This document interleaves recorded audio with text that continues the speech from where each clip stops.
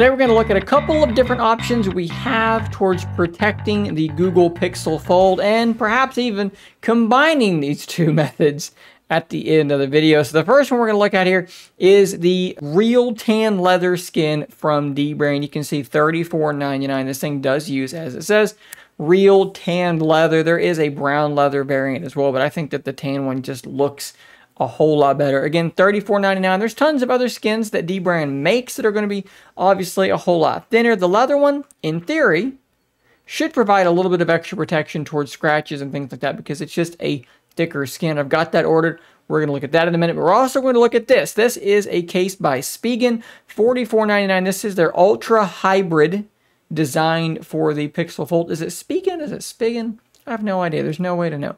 $44.99. There is a $5 coupon. This is a nice clear case. I think that the Pixel Fold looks quite nice already.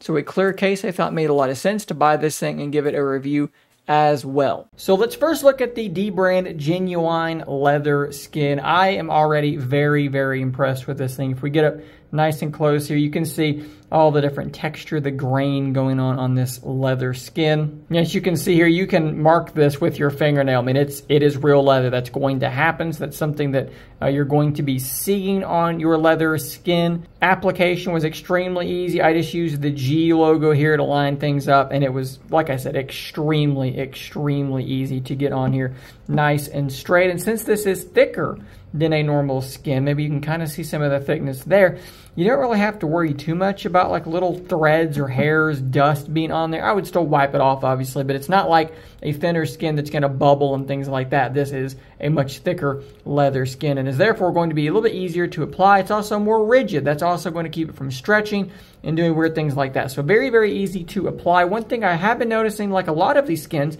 is that the edge is quite sharp at first. Over time, that's going to just wear down from use. It's going to get less and less of a problem. But at first, yes, it's going to be a little bit sharp on the edge of your hand. But again, that should get better over time. And this thing, as it is leather, should develop its own sort of patina over the days and months that you're using it. So if I didn't already mention it, this skin is $34.99. It comes with this piece and this top piece there. It also comes with a nice little microfiber cloth. And I can definitely say that this is probably worth the $35. It's not super grippy yet. It is definitely grippier than nothing.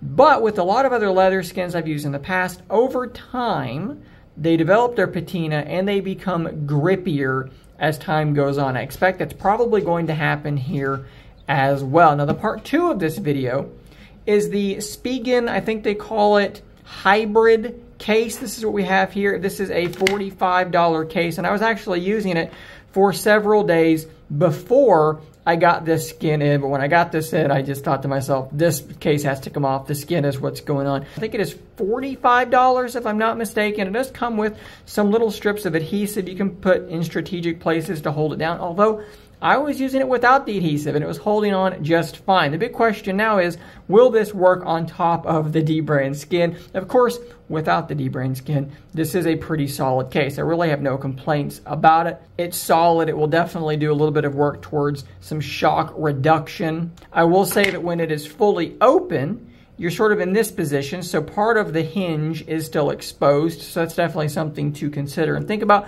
But what I'm going to do now is I'm going to put it on with the DBrand leather skin still on there, and I'm going to show you how well this either works or does not work. And honestly, it works better than I thought it was going to. You can see there that it's covered up on there. It's making a connection all the way on the edges here. What basically you're going to be dealing with is what you can see here. Some of the cutouts are going to be slightly not correct any longer because it has pushed it up into the outside. So your microphone might be slightly degraded, and up here, same exact sort of thing going on. It's slightly off. But could you do this? Yeah, I think you probably could, and it actually works decently well. You kind of get the leather look, but the protection of a case. If I open it up, you can see what I was talking about earlier, where there's that gap there in the middle on the hinge. Personally, I don't think I'm going to do this. I think I'm probably just going to go caseless. But if you wanted to combine the two, you absolutely could. And of course, without this leather skin, this thing's going to sit perfectly. It does sit exactly where it should. These holes line up beautifully. And I think that this is one of the better cases for the Pixel Fold available on the market. So there you go, guys. A couple of really solid options to keep your Pixel Fold looking nice and safe as well. Both of these things are compatible with wireless charging. Even both of them combined, you can still wirelessly charge just fine. I'll drop a link in the description of both of them. The DBrand link is just a link. The Amazon link for the clear case is going to be an affiliate link that will help support the channel. Guys, thanks for watching. Subscribe for more content just like this. And until next time, stay nerdy, my friends.